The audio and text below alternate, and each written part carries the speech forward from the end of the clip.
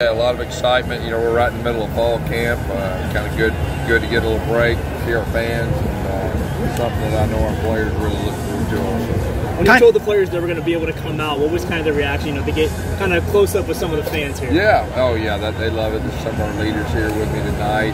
They're really excited about it. It's always good to kind of get face to face with your fans, especially right before the season. What do you think of this uniform reveal today?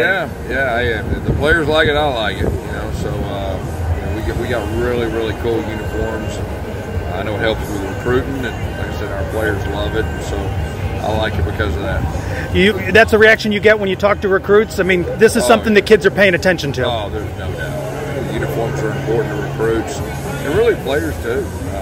We're real fortunate to be at a place that has great uniforms, great helmets, so it's something that's a really big part of our program. Scrimmage number 2 Saturday. What are your hopes going into that? Yeah, hey, this is really the last one. You know that we're going to get all of our evaluation done. I'm excited for our players. I know they're looking forward to it, and just hopefully come out healthy. And how do you feel camp has gone so far, especially compared to where you left off in spring? Yeah, it's going really good. I mean, our guys, you can tell they're getting better each day. Leaders are starting to emerge. We're starting to come together as a team, and so far so good. You getting tired of being asked about this quarterback situation? Because you know some fans may ask you that tonight. Yeah, no, I mean, tomorrow's a big day for the quarterbacks, I think. You know, scrimmages, you always evaluate them a little bit more. You do the practices. And like I said, hopefully we can name a starter sooner rather than later.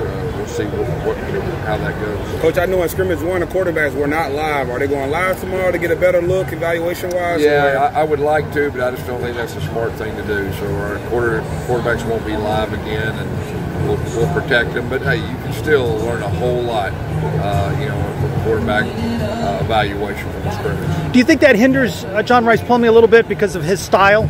Well, I think any quarterback hinders them a little bit. That way they can show what they can do to make plays. You know, Mike, he's a guy that he's gotten stronger and faster than he was last year. So, you know, I know they would love to go live, but we're just going to be wise. We got 3 quarterbacks. We think we got 3 good ones, but we're going to be wise with it. What you looking forward to the most as far as the offense bouncing back from that first scrimmage? I know you said the defense kind of handled you guys the first one. Yeah, from a head coach's standpoint, you always look at one side wins a scrimmage, see how the next group bounces back. So we'll see. We'll see how they respond, and I expect our defense to play well again too. Yes, sir. Coach, with this last spot on the charge on tour, you know, it's downtown Orlando, a little bit closer to the main campus. Do you feel like there's a, you've seen the fans here already, do you feel there's a different level of excitement, kind of a different vibe with this one compared to the other ones, the Space Coast and Avito and Well, they all been on, okay, but you know, being right here at home, and what I like about this is so close to the season, so it's a little bit different with the excitement and everything that goes with it, and then our players are able to attend this one too, and that's always really special. Getting a little more excited day by day here as this season gets closer for you personally? Yeah, I think so. I mean, you know, we're getting closer to that first